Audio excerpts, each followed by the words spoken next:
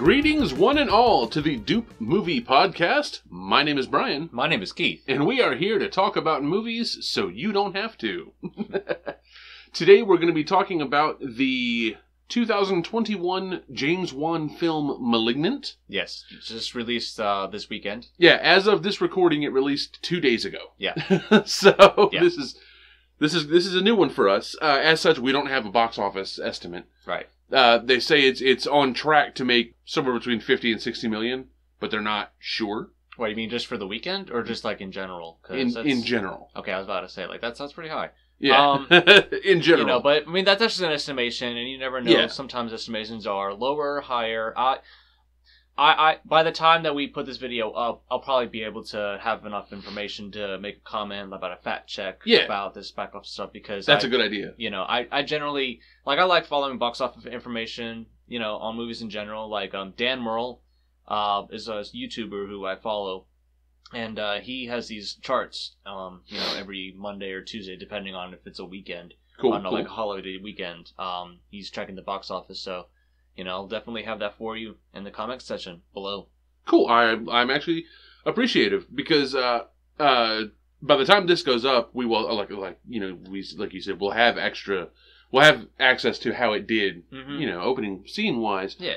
I was going to just add a little insert, Mm-hmm. you know, this is future Brian speaking, but if you're going to do that in the comment, then I don't have to do that. So less work for me. There you go. That's it. So yeah, as I said, this is directed by James Wan, or is it Wan? Is it Wan or Wan? Wan. Okay, James Wan, who wrote and directed the Saw movies, the Conjuring films, Insidious, and Aquaman, the DC movie, which was one of the two good ones out of the whole spate. Writers were James Wan, Ingrid Bisu, who also wrote the Super YOLO show, if anybody's ever heard of that. Okay. And Akela Cooper, who was credited for the screenplay, who did a lot of episodes for Grimm and The 100 and American Horror Story and Luke Cage. Okay. But not a lot of movie writing. Yeah. Yeah, I like The 100. That's a great show. Luke Cage was good too. You know, yeah. Yeah, I like the first half of the first season of Luke Cage, and then it goes into different directions that I didn't really appreciate, but... Understood. You know. Understood. So yeah, the main cast is Madison, played by Annabelle Wallis, who you might recognize from Annabelle. Yeah. And from the 2017 The Mummy. And from Peaky Blinders from back in the day. Oh, wow. Yeah. And then her sister Sydney, played by Maddie Hansen, is from Twisted and Impulse and Mr. Mercedes, a bunch of TV series. Yep. The cast of this movie is like a who's who of television series. So we're not going to get into the whole cast right now. I just want to kind of talk on the main two for a second. You know, and like the fact that we're going to put this video up later, it might give the audience time to find the movie and watch it and have their own opinion of it. But before we, you know, get into any of those things, I wanted to go ahead and say a little, like, a spoiler warning sort of thing, because we're going to deep dive into this film. Yeah, you know, we're going to cover all the plot points. We're going to do all the twists, all the turns. You know, we're not going to leave anything on the floor. Right. So, you know, this is your time now to pause and come back. I just want to say that I recommend it for sure. You know, it's very different. It's very unique, and it's got a great atmosphere to it, and that you know, I think would be appreciated. The final sequence, and I'm not going to go into any more specific detail than that yet, but the final sequence is worth the price of admission alone for me. Yeah, as a film goer. Right. Now, Keith has a lot more experience with horror movies than I do, so he's going to have a lot more insight on how this is as a horror movie than I will. But I will say, just as a movie, it was well put together, and I would also recommend it. Yep. All right. Well, let's get into it. It's the first scene. We show up at the Simeon Research Hospital at 1993. Yeah, Simeon like the name, not like the monkey. Right. Yeah. Yeah. And this is by the way, this is also put out by New Line Cinema. Yeah. Yeah. The same people who did the Nightmare on Elm Street films. Yeah. It's you know, at the initially we have Dr. Weaver, you know, giving this talk on this videotape. It's like basically like recording, you know, based on how certain patients are doing. Played by Jacqueline McKenzie, who was from the Divine Secrets of the Yaya Sisterhood, and has done a bunch of TV appearances like NYPD Blue and stuff like that. Cool. She's talking about Gabriel is the patient. He's not reacting, positively, and so on and so forth. So yeah, he's a patient under their care. Yeah. Is all we know at this point. Yeah, and then suddenly like there's some commotion down the hallway, and like the lights are flickering and stuff, and there's this like a couple of the workers out there. One of them was like injured, like had his whole hand like completely like bloodied up, pretty much. And they go, yeah, you could see the bones poking out of his arm. Yeah. So I mean, he's very violent apparently. So whoever this Gabriel is, he's breaking people in half. Yeah. So good times. Yeah, they find somebody to drag Gabriel to this chair to like kind of administer him down to it. Well, she sends in the security guards first, I think, right, with the dart guns. Yeah. And the security guard gets knocked away, and then she picks up the dart gun and shoots him. Yeah. We still haven't seen Gabriel yet. No, yeah, you don't see Gabriel per se, but I mean, you make the assumption this is Gabriel, Yeah. Like, she was just talking about Gabriel, on the video. And then somebody busted in and says, he's escaped, he's gotten to the records room. Yeah, I mean, make the connection there. But basically, they drag him forward to this table, the standing table pretty much, and they like lock him in there, they bound him there. And at some point, it's like he's like, there's some choice dialogue here. It's like whenever they try to do an EKG sort of administer on him, it's like he's drinking the electricity. We tried to do electroshock therapy, but it's like he feeds in the electricity. Yeah. And like he can like display messages on like the radio station. Yeah, he can talk through electronic devices, so he can speak through radios and cell phones and things like that. So Dr. Weaver's like, well... Oh, and I'm sorry, I don't know if we mentioned this, but this intro is 1997. 93. Sorry, 93. 1993, yeah. Yeah. Yeah, that's, after that, Dr. Weaver says, like, we're going to have to cut out the cancer. Yeah, it's time to cut out the cancer. So, after that, it comes to, like, a typical montage of some surgery being done. It's like I'm not a big fan of the way these credits are displayed, mostly just because like it's displaying it over something, and then like there's some news stories. I get it. It's for exposition purposes. It's just I could have dealt with it like a more creative way to display this information. Yeah, it's like it's news clippings that are like flashing up on screen that say things like controls electricity and extremely violent, and stuff like that, radioactive, so on and so forth. Yeah, but it's It's whatever, It could have been better, but it definitely could have been worse. So, Yeah. After that, cut to present day. Maddie, she's a pregnant nurse coming home from like probably an overnight shift. I would imagine. This is Annabelle Wallace. And come home to Derek, who's just like lazing about in bed, watching TV. Yep. Played by Jake Abel. He's he was Luke in the Percy Jackson movies, and he was also their younger brother on Supernatural. He was Adam. Also, he was Michael the Archangel. Okay. Yeah. Yeah, so, she comes home and she's telling, like, she's very tired. Like, work is, pretty stressful for her. Because not only is, being a nurse stressful in and of itself, she's also pregnant. So, like, there's a lot of stress that she has to face. And she's like at least 6, probably 7 or 8 months pregnant. Like she's definitely got the bump, and it's not even a bump; it's a full belly. Yeah, this is the 3rd trimester. Yeah. Due any day, pretty much. Yeah. So she like turns off the TV. They get into a little argument. Derek's just like, oh well, I mean, why have so many of like my seed have just died off inside of you, pretty much? Yeah, he's a real jackass. It's like, how many of my children do I have to watch die inside you? Like. What the fuck, man? Yeah. Like she's had miscarriages, and it's like, and it's like she's blaming her for it. It was like there's nothing that she could have done to not have a miscarriage. Like that's disrespectful. It's horrible. He's an insensitive prick. I wrote that in my notes. I also wrote abusive too. Yeah, because he slams her against the wall. Yeah, slams her against the wall. Like she was bleeding in the back of her head. Yeah, he cracks the plaster of the wall with the back of her head. Yeah, so he runs downstairs to get her a towel, and she locks the bedroom door to keep him out, and then kind of like falls asleep against the door. Yeah.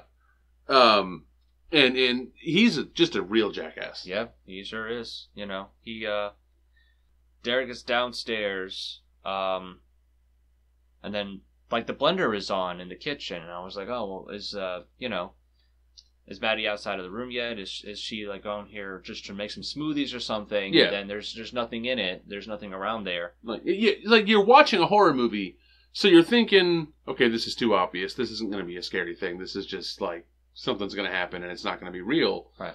But he goes in the kitchen, and there's the blenders on, and the kitchen door, and the fridge. The fridge door kind of opens by itself. Mm-hmm. And he's like, Maddie? Yeah. Is that you? What's going on? Yeah, the TV clicks on by itself pretty much. And you see this sort of like really shadowish figure, you know, sitting on the couch. That at first I thought was Maddie, at first. And then, you know, turn the lights on, and then there's nobody there. Yeah. You know, but you see in the next shot, the couch seat, like, kind of, like, comes back up. Yeah, you know, like something invisible was sitting on it. You know, it's like if somebody, you know, was sitting there too long, and then, like, it's coming back up into place. Like, it's, you know, it's a very nice... It's a good little visual moment. Yeah. Yeah, it's a very good visual moment. You know, that's... And then... in my notes, all my notes here is they just say, bye, Derek. So. Yeah, I guess what's going to happen next. The shadow figure that I just mentioned attacks Derek on the side, you know, from behind pretty much. You know? And Maddie wakes up due to all the commotion and the noises and such. Yeah. You know, she goes downstairs and she finds Derek, and, like, he is, like, malformed, like his head is twisted completely backwards, and his neck is, like, sticking out sideways. You know. Yeah. And then at some point, she is chased up the stairs, and then, you know, she finds her way to the bathroom. She tries to, you know, hold herself against the door, but, like, she is pushed back, and then eventually, like, the door flies off the hinges, and then, like, she gets knocked out. So the police and you know, ambulances show up to the house. They take her to the hospital. You know, they make, like, little discoveries based on, you know, Derek's body, and it was like, oh, well, it doesn't look like there's anybody who has broken into the house. Yeah. And, you know, there's a word saying that Derek has been abusive, so who's to say what really happened here? Yeah, but the forensic specialist was like, I've never seen anything outside of a car accident that could do this to a human body. Yeah. You know, so something obviously super strong did this. Yeah. Twisted Derek around like a piñata. You know, the detectives are Detective Shaw, played by George Young, and Detective Moss, played by Nicole Brianna White. Mm-hmm. Sean Young he was the voice of one of the characters in Anthem, and he was in the TV series Containment. Mm-hmm. And then Nicole Brianna White was in Courage Under Fire way back in the day. Okay. And then did a bunch of TV appearances. Yeah, a bunch of TV appearances. Sorry, I had to check my notes for a second there. Okay, that's fine. Again, like I said, kind of a who's who of drama and, like, superhero TV. Yeah. A lot of Legends of Tomorrow, a lot of Grey's Anatomy, a lot of crime, NCIS kind of shows. Okay. So anytime I just mention TV appearances, those are the kind of shows I'm thinking about. Yeah, just the long-running, long-standing sort of shows that everybody's going to get a gig in at some point in time, basically. Yeah. You know, we cut to Maddie. Maddie's in the hospital. She's laying in the bed, and her sister Sydney, you know, she sits right beside her and, like, lets her know, you know, Maddie lost her baby. Yeah, they couldn't save the baby, hon. I'm sorry. You know, like, she, you know, based on the attack and everything else and all the stress and everything, you know, I mean, it's, you know, this is the 4th miscarriage in, like, several... In 2 years. Yeah, 2 years. Yeah. Yeah. You know, that's a lot for anyone to go through. Yeah, and the baby bump is gone. Yeah. Like, it's not even like... There's not even, like, any leftover swelling. Right. So, at this point, I assumed that Maddie had been unconscious for, you know, a while in the hospital. Yeah. But anyway, she lost the baby, and... It's, one of the detectives shows up and, like, kind of corroborates the story, so on and so forth, you know, just revealing that detail about how many, you know, miscarriages she has had. And 2 weeks later have passed by, and the sister offers to stay with Maddie But Maddie's like, no, don't worry about it. You don't need to miss out on work. She... Yeah. And it was funny. At one point, while she was in the hospital, the sister was dressed up as like a princess. Right. Or something, because she works at like kids' parties, so on and so forth. Like she works at like it's a theme restaurant, I think. Well... it's I forget exactly what it's called, but there is a theme restaurant in Seattle where this movie is set. Yeah. Which I didn't really find out that it was set in Seattle until later on. Yeah, when they showed the Space Needle. Exactly. Yeah.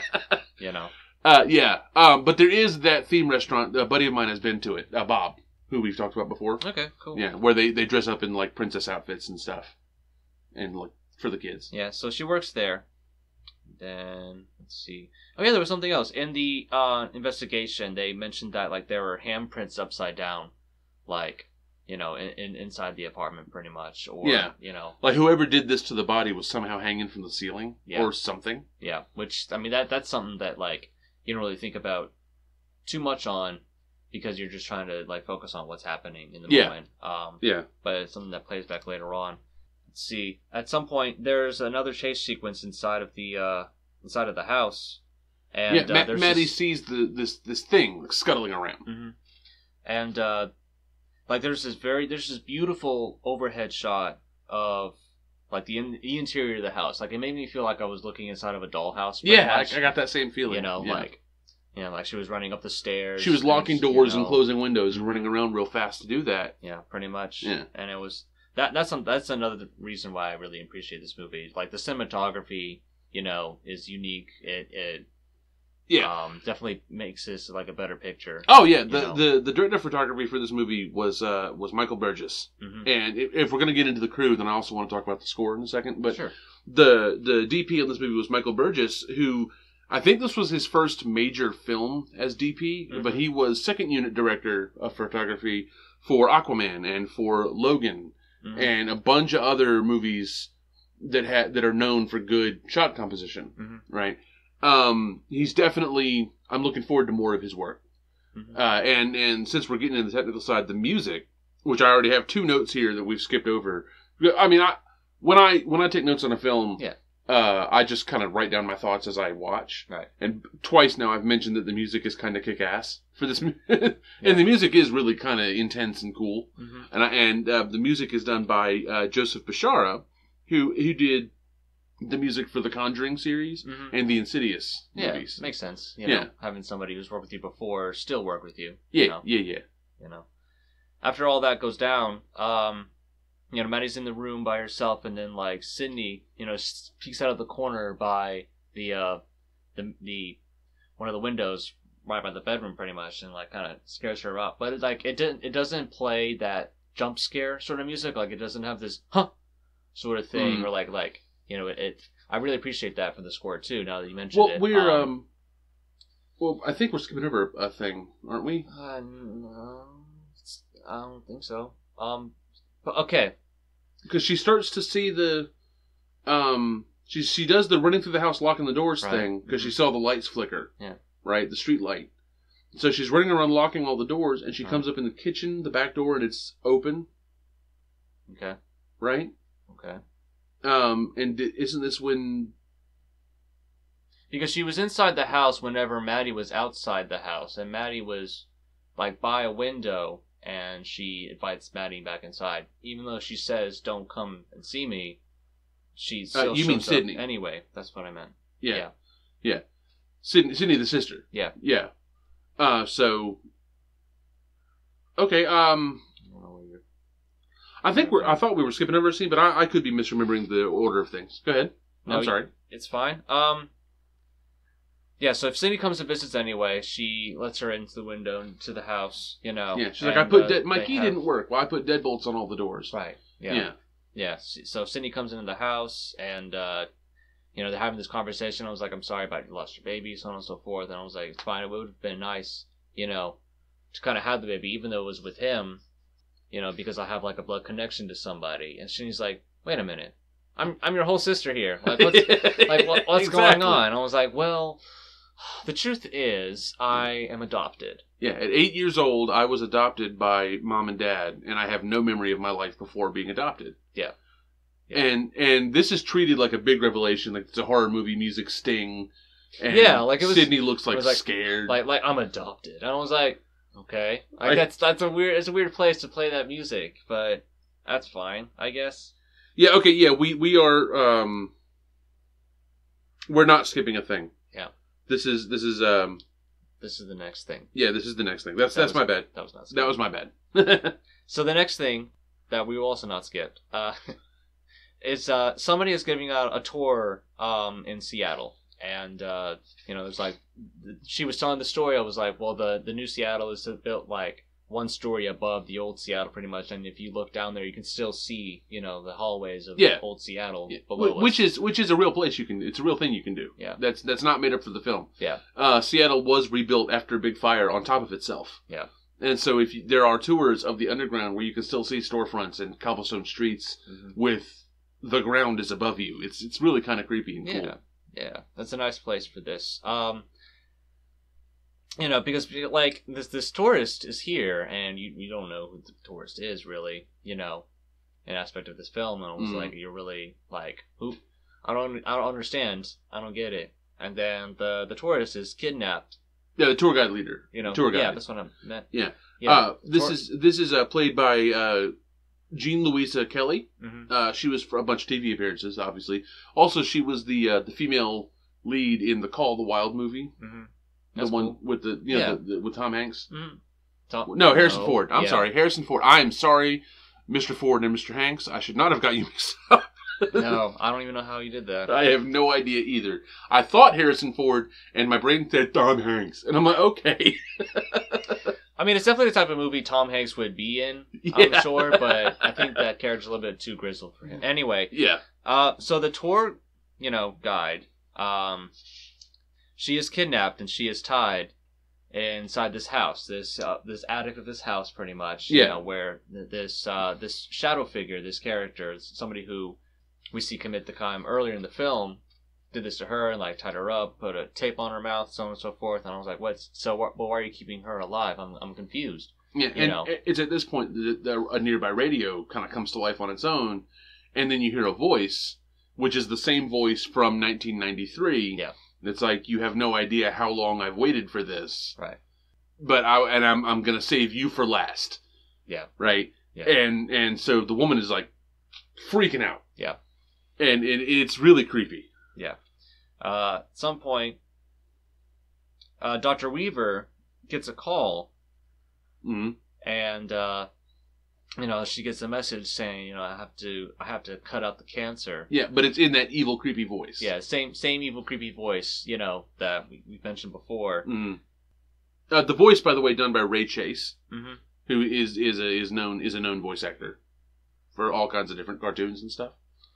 At some point, Maddie is doing laundry in her house, and at some point she kneels down to close the laundry drawer to dry her laundry, and then she sees Dr. Weaver's face on the other side of it, but Dr. Weaver's not there. Like, they don't live together. It's a very interesting sort of thing that's happening here. And this is a really cool shot too, because if you once again, shout out to the DP, because you're looking at the open, like you're looking at the dryer from the side. Yeah. The door is open, and through the glass of the door, you can see someone else's face, but there's obviously no one behind the door. Yeah. It's a really cool looking shot. Yeah. Yeah. After that, Maddie's what are you doing in my house? This is my house. Like. Yeah, but Maddie's entire background is transformed pretty much, and now like she can see what's happening in Weaver's house pretty much. Yeah, and I wrote here, I said, it's like a melting effect. Yeah. Like, the whole background around Maddie melts and, like, reforms into Dr. Weaver's house. Yeah. And it's a really cool-looking effect. Also, before this, every time the lights flicker, Maddie looks like she's in pain. Yeah. Right? So that's kind of the audience's signal that something creepy is about to happen. Yeah. I mean, the lights flickering is a go-to creepy, thing. But the Maddie's head hurting, okay, well, something... I wrote in my notes, why does it hurt whenever the lights flicker? Like, I wrote that in my notes. Yeah. And then there was that melting effect that was really cool. Yeah. Yeah, I really love the atmosphere of that, and, like, the trick that it plays,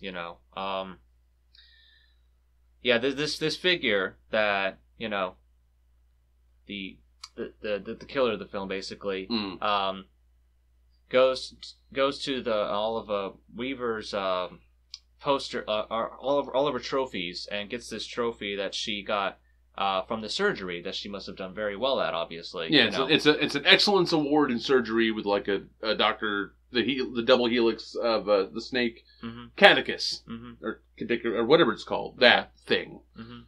And they fashioned it into a weapon, you know, and this figure stabs Weaver, you know, several times with her award, which is just great. It's great, and beats her with the back end of the reward. It's great. It's great that, you know, they use her reward to, you know, kill them with. Yeah. Like it's great. You know? I wrote in my notes, the cancer killed her with blunt force trauma to the ... everything. To the everything. That's right. Yeah. Let's see. And Maddie watches it happen. Yeah. She's screaming for help, but nobody can hear her. Yeah. And Maddie is watching this woman that she's never met get just murdered by this thing with long hair and a long black coat that doesn't move right. Yeah. It moves weird. Yeah. And I didn't put together why it moved weird until later, so I'm not going to spoil that part, but it really triggers that uncanny valley effect with the way it moves. It's cool. Yeah. The killer, who I'm not going to name yet unless you really want to, the physical act is played by Marina Mazeppa, who is a stunt performer. Cool. And she's really good. Cool. Let's see. My next note after this, basically, she's from a team of doctors, Dr. Weaver, you know, and of course the police find out about this and they make some other discoveries. You know, but like she used to work at the Simeon Research Hospital during this time frame, and along with these Dr. Fields and Dr. Gregory. Yeah. So Fields is, you know, obviously next on the list. You see Fields, and then played by Christian Clemenson, who was in Apollo 13 and The Big Lebowski. He's a pretty good character actor. I wonder who he played in The Big Lebowski. I don't know. I've never seen it. Oh, wow. Yeah. That's something we will fix for this podcast, I am certain. Probably but... so. Basically, my next note, I don't know if...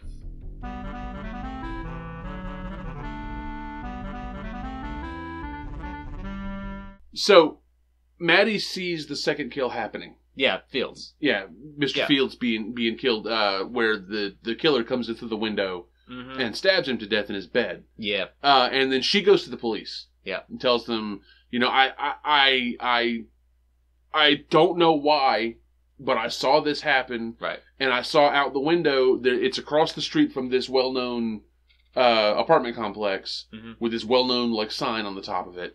And help me. Yeah. Like, I keep seeing this killer kill people. Yeah.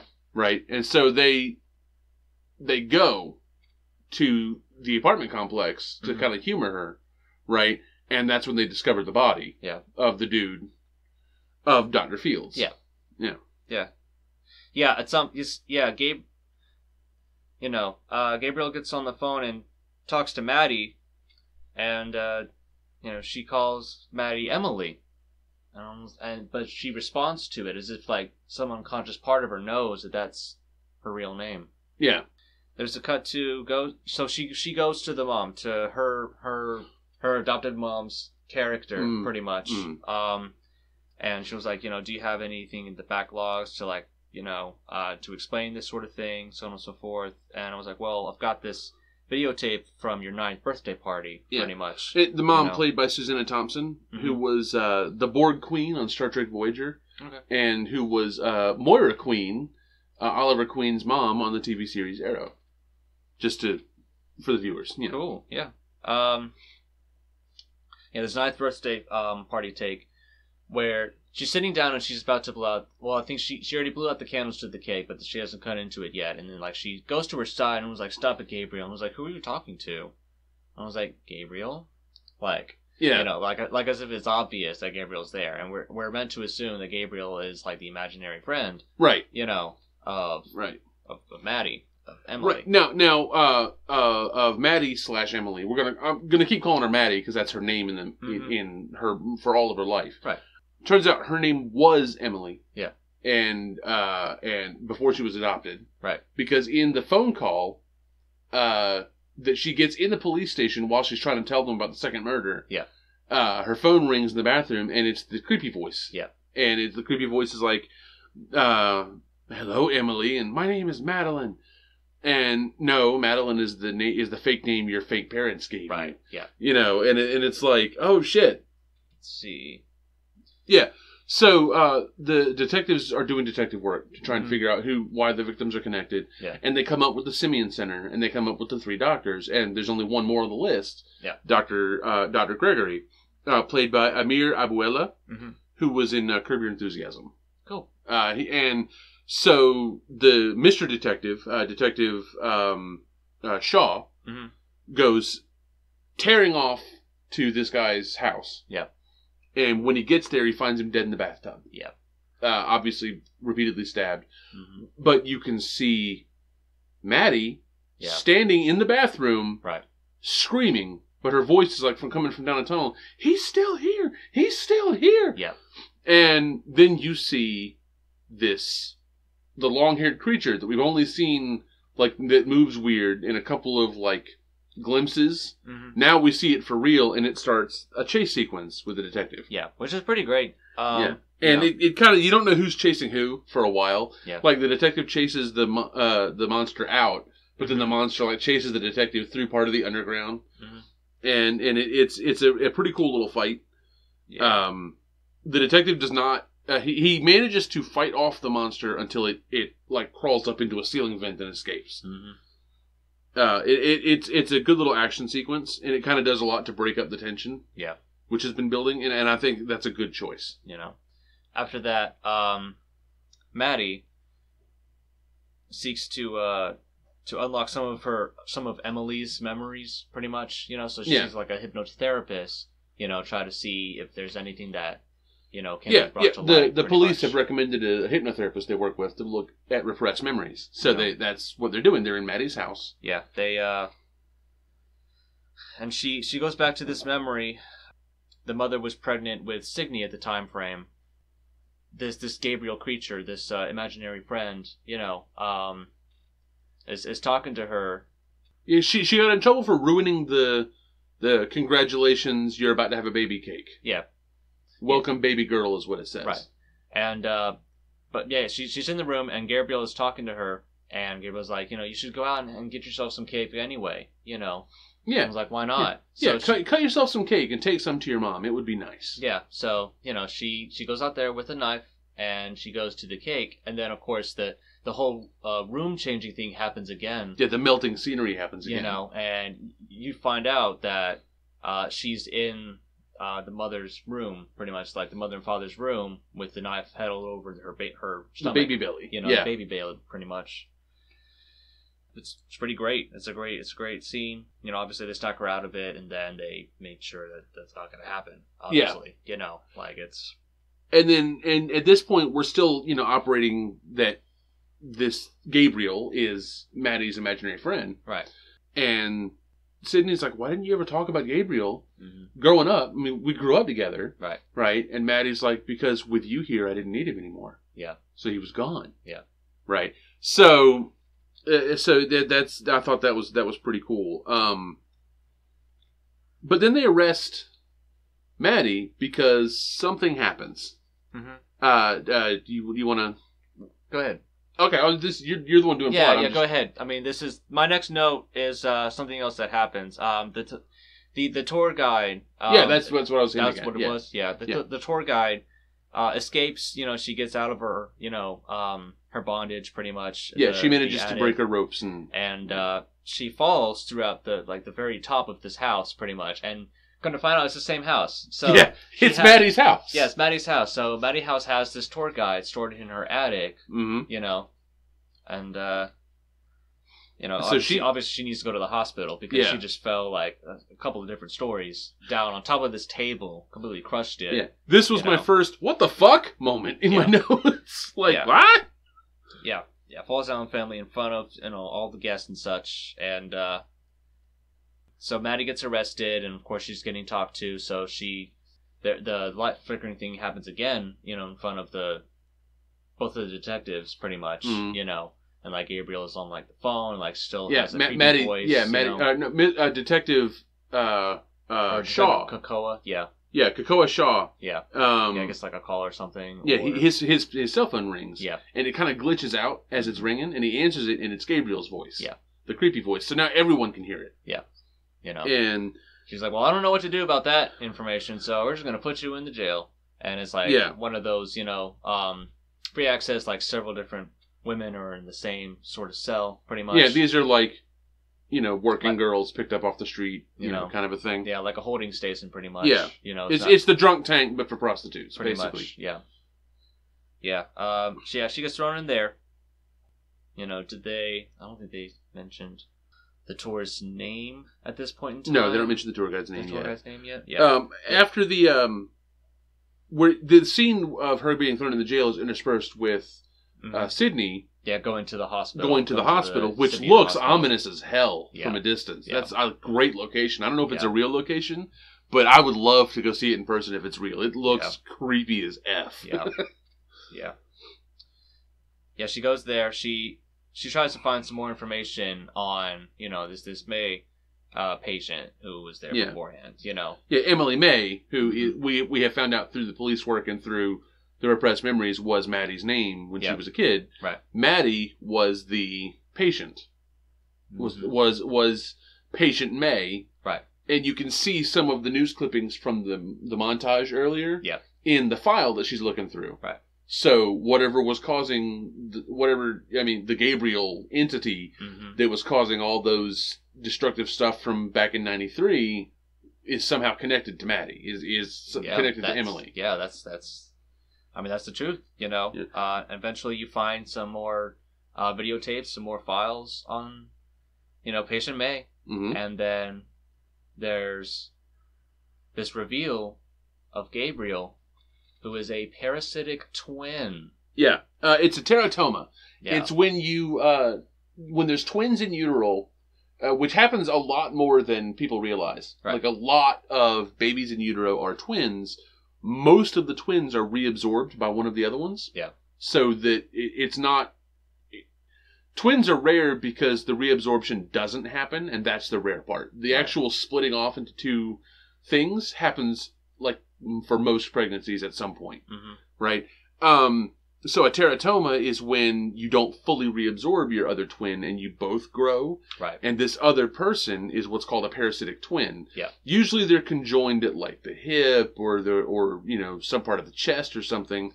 Gabriel is connected through like her back of her head pretty much. Yeah, like Gabriel and Maddie share a brain. Yeah, they share a brain, and she had like it was so neat, like the effects of like having this like body behind this other body, pretty much like that. It's really creepy looking. Like it's great. I love it. Yeah, it's like this malformed entity on young Maddie or Emily's back. Yeah, with the face and like these creepy looking arms and that are real skinny and claw like. Right. Oh, I'm getting chills. Yeah, yeah. So basically, the whole line "cut out the cancer." That's in reference to Dr. Weaver saying cut out the cancer, trying to get this parasitic part of a parasitic twin is considered a cancer. It's considered a teratoma. Yeah. So she wasn't just speaking hyperbolically. She meant remove the cancer. Yeah, exactly. But they couldn't get it all. Right. Because they didn't want to give Emily brain damage. Yeah. Or they kill Emily. Yeah. So they excised as much as they could and shoved it back in there. Sealed Gabriel's face inside the back of Maddie's head. Yeah. Which is really fucked up. It is, for Gabriel's sake, for sure. Well, for anybody's sake. Just to watch it was fucked up. It was great. Ugh. I love it. So, yeah, that happens. And obviously, there's some, some backlog sort of information because, during the fight with Derek pushed Maddie up against this wall, like broke the wall pretty much. Mm-hmm. So, it kind of like reset... Gabriel has been awoken now. Yeah, it woke up Gabriel and it kind of like opened up the back of her head. So like Gabriel and Maddie are like the same person, but Gabriel sees on the back of Maddie's head, basically. Yeah. So like Gabriel's face comes out of Maddie's head. So yeah. So and then we see in what is a really great sequencing decision. Yeah. We go from watching these videos of the tumor being removed and the backstory straight back to the prison scene. Yeah.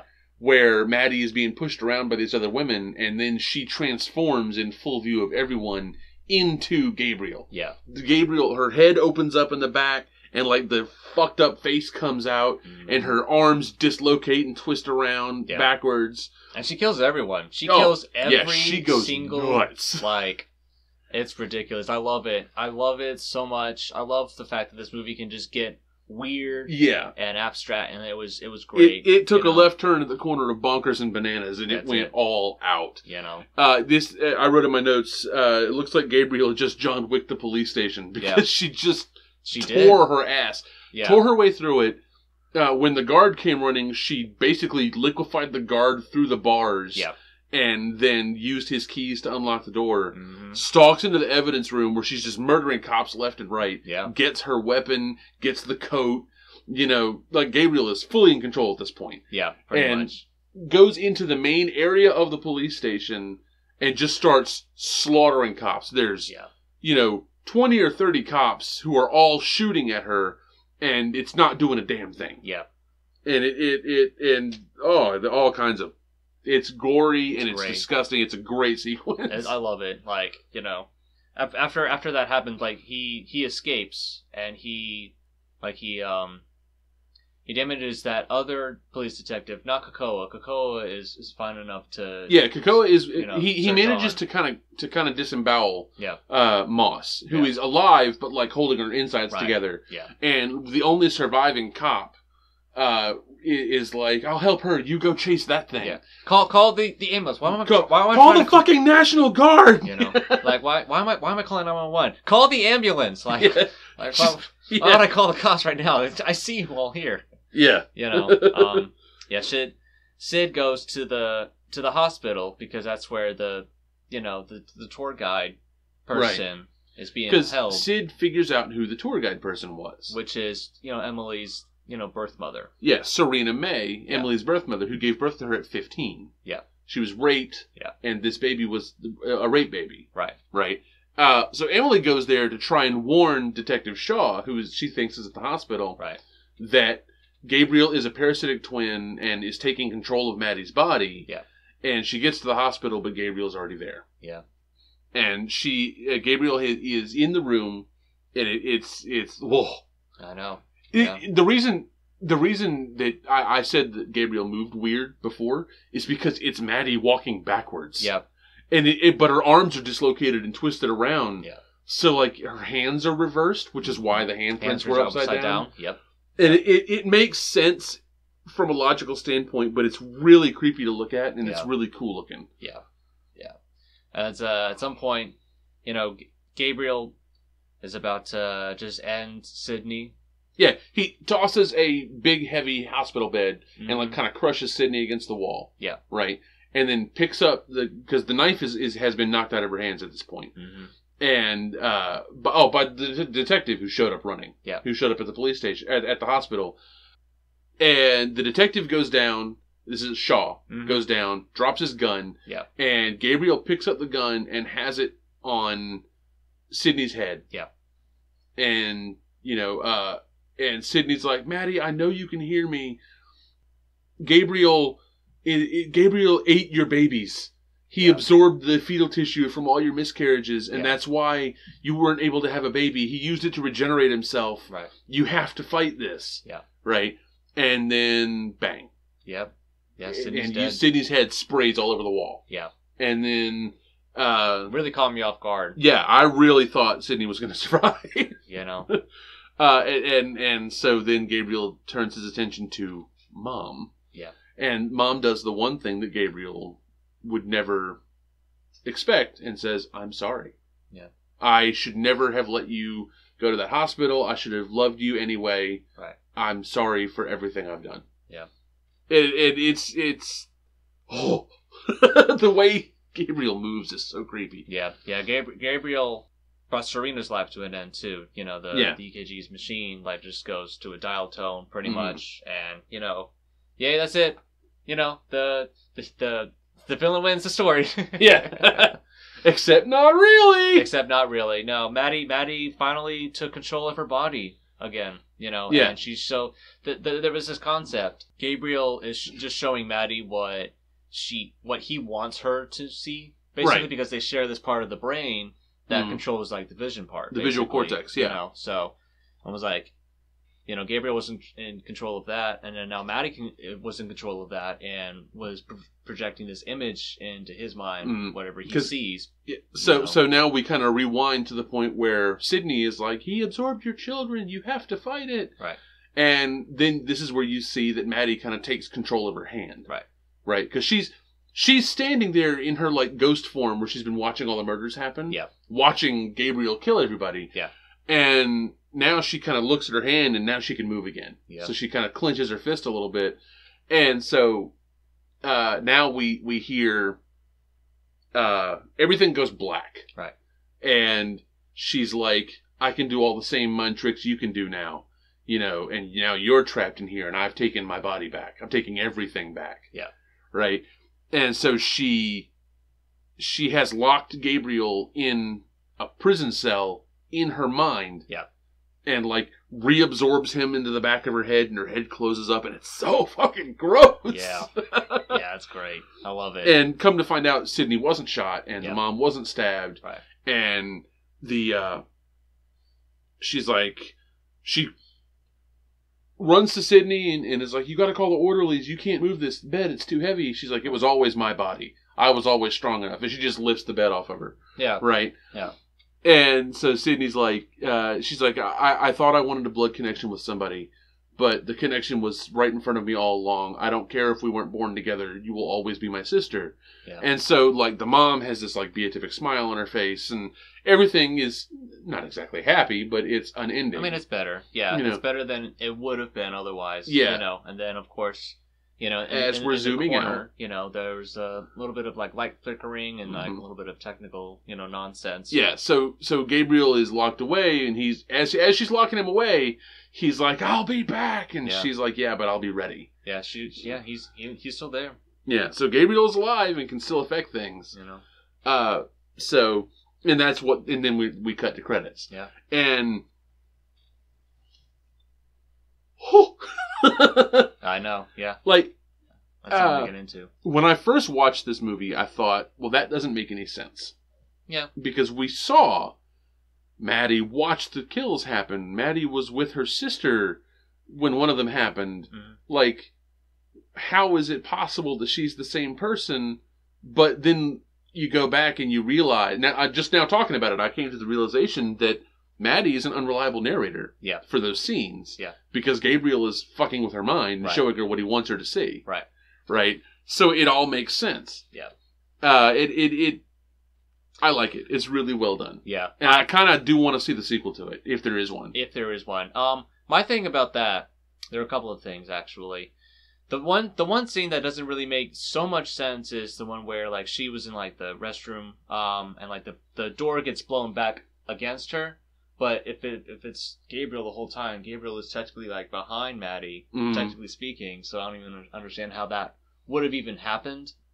Well, I mean, that was part of the things that Gabriel was showing Maddie. I'm pretty sure Gabriel just ripped the door off the hinges. I guess. That's probably about right, actually. Yeah, like I said, unreliable narrator. Yeah. Right? You know, Maddie only sees what Gabriel wants her to see. Yeah. So if Gabriel wants her to run away scared, that's what she's going to see herself doing. Yeah. Right? Because if in that moment, with Gabriel in control of her body, Maddie doesn't know what's real and what's not. Yeah. So the audience doesn't know what's real and what's not. Yeah. So. And I kind of would have liked that the darker ending where everyone dies, where you know the sister and mother die. But I guess you needed the sister to live, so that way she can kind of like give about that message. Which there with the dialogue. Some of the performances are questionable, per se, and a little bit campy. Yeah, a lot of the child actors are a little wooden and stiff, you know, like especially from the early like flashback scenes and from the children.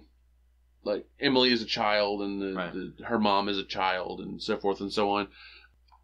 Some of the dialogue isn't great. Some of it's really kind of cliche. Yeah. The Detective Moss is very obviously just the stereotypical sassy black cop character. Right. Which it works for the story. That's fine. I wish they'd done more with her, but or let her be funnier. Because at one point she has like the funniest joke in the movie, but it's not a comedy movie, so they don't focus on the humor. Right. But at one point, Maddie talks to a police sketch artist about the killer that she's been seeing. Yeah.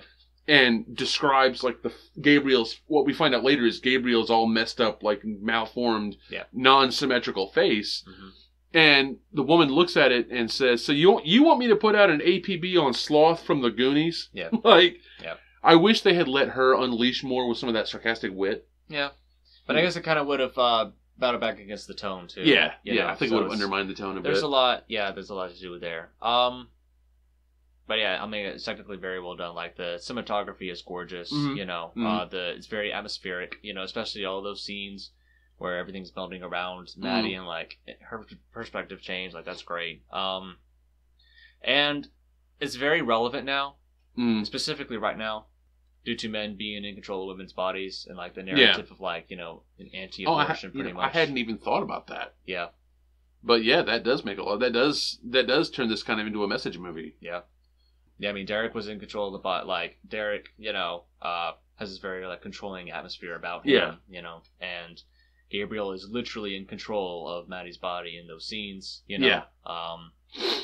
But, like, what with everything that's going down in Texas now and, you know, everything that's all about, I think it's a very relevant sort of subject matter. Yeah. You know. Honestly, I didn't put any of that together, but you're 100% right about that. You know. That's...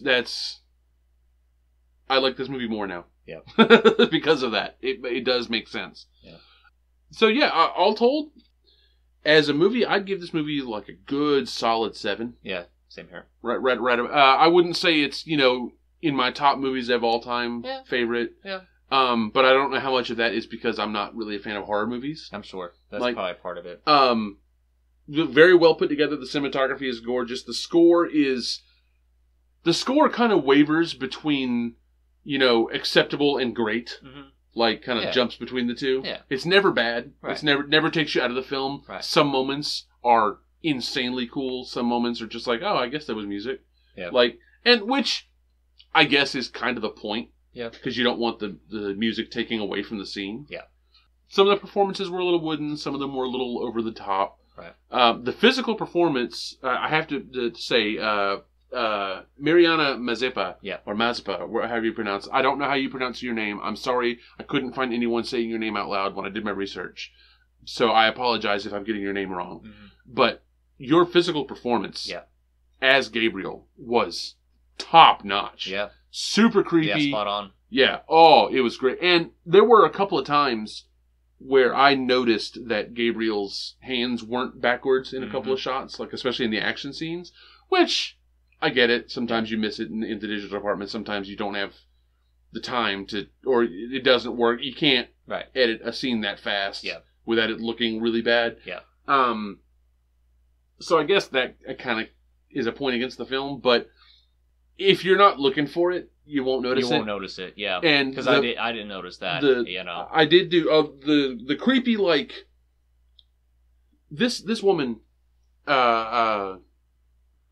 Mariana, I'm going to say Mazepa, and I hope that's right. It's Mazepa.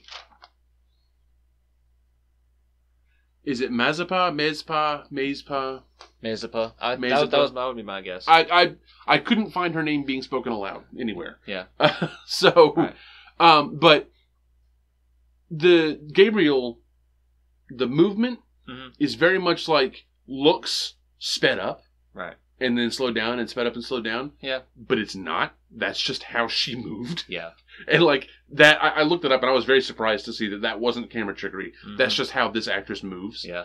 So she's an incredibly gifted physical, like Andy Serkis level gifted physical performer in my opinion. Yeah. Andy Serkis who did like Gollum. Right. And, you know, like the mocap guy. Yeah. Right. Yeah. I am very much going to be following this woman's career. Yeah, cool. Going forward, this was great. Yeah. Gabriel's voice, I thought, could have used a little more something to differentiate it from just creepy bad guy voice. Just like the growly, I'm gonna kill you. Yeah, I guess. Kind of a... But, then again, these are nitpicks. Yeah. And all in all, this is definitely a very watchable, very good movie. Yeah. Yeah. Yeah, I think it would still be on HBO Max throughout the next few days. It's through October 10th. Yeah, so, So this is the first Wednesday in October.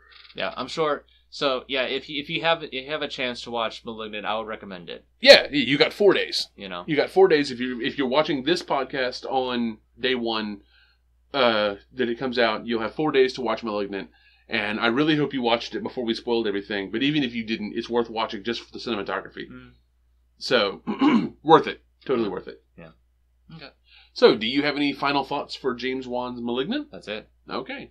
Well, guys, that is going to do it for today's episode of the Doop Movie Podcast. My name has been Brian. My name is Keith. And we will talk to you guys next time.